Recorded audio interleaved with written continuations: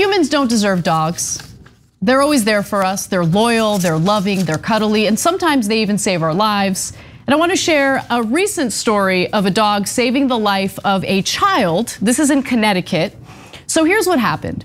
Kelly Dowling says that the couple's Boston Terrier, very cute active dogs, named Henry, captured their attention by repeatedly entering the baby's nursery by headbutting the door open. They're like, what is going on? Why does the dog constantly want to go into the nursery? Well, Kelly kept shooing him away, leave the baby alone, baby sleeping, but the dog was insistent. Kelly and Henry typically, Kelly says Henry the dog typically hides under the couple's bed when scolded, but this time was different. The dog continued to push the nursery door open until Kelly realized her daughter had stopped breathing. She wasn't clearing her airway, Kelly said. She started to go blue and turn rigid, and she just really couldn't get air and couldn't get any oxygen.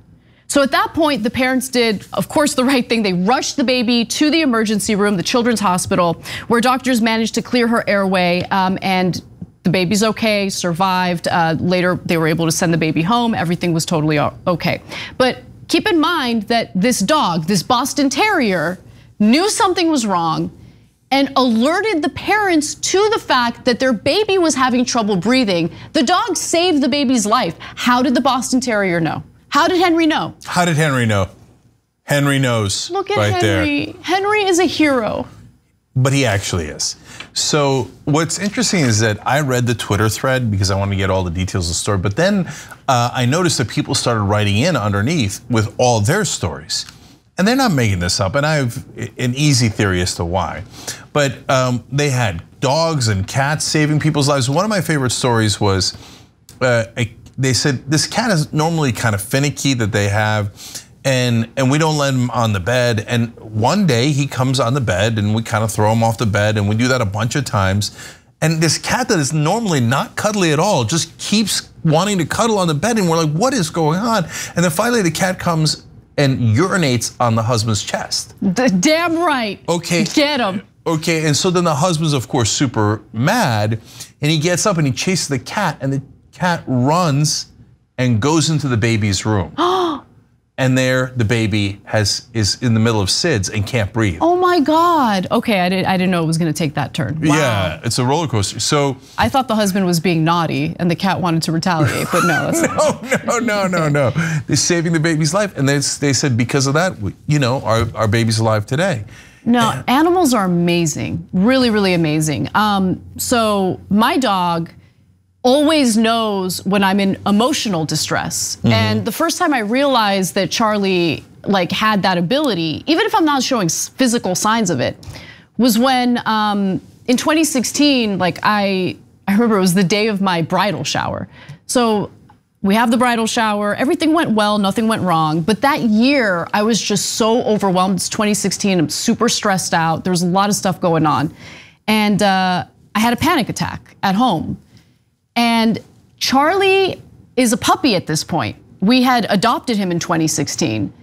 And he's laying on the floor on the other side of the room. I'm not making any noise, but I'm having a panic attack. And he just gets up from his sleep and jumps up on the couch. He hadn't even jumped on the couch yet because he was so young, right? Jumps up on the couch and starts licking my face like crazy. And it made me feel better. It made me feel, I don't know, like everything was gonna be okay. Dogs they're just amazing. And it's not just dogs, obviously cats too, if they can sense that there's something going wrong.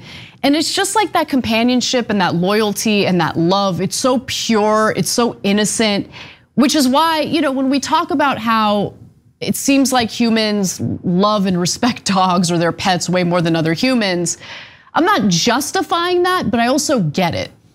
Can I ruin this perfectly wonderful story? Sure. Okay. We genetically modified dogs to be our best companions. Yeah, they're wolves. They were started out as wolves. Yeah. And they're the first GMOs, genetically modified organisms. We bred them and bred them and bred them until we bred loyalty into them, and we turned them into animals that are supposed to look out for us. Genius. One way to look at it is genius. We nailed it. No, look, there's a lot to criticize mankind for. This ain't one of them. Okay, we did the right thing. I'm proud of us. And look, and you know how they did it. Like you mentioned the breeding.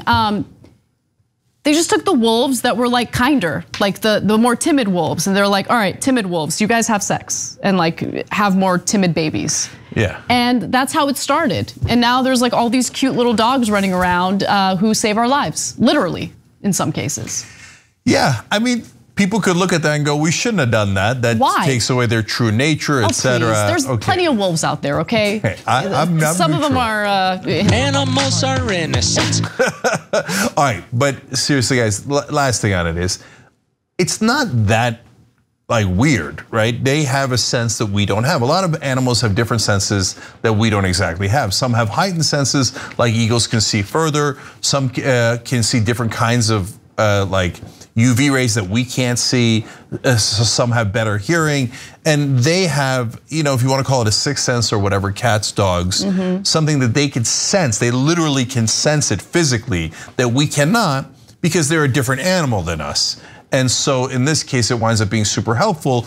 And there is a real tip in here, which is if your dog or cat is freaking out over something, you might want to pay attention to it because they might know something you don't. Thanks for watching the Young Turks, really appreciate it. Another way to show support is through YouTube memberships. You'll get to interact with us more. There's live chat emojis, badges. You've got emojis of me, Anna, John, JR. So those are super fun. But you also get playback of our exclusive member-only shows and specials right after they air. So all of that, all you gotta do is click that join button right underneath the video. Thank you.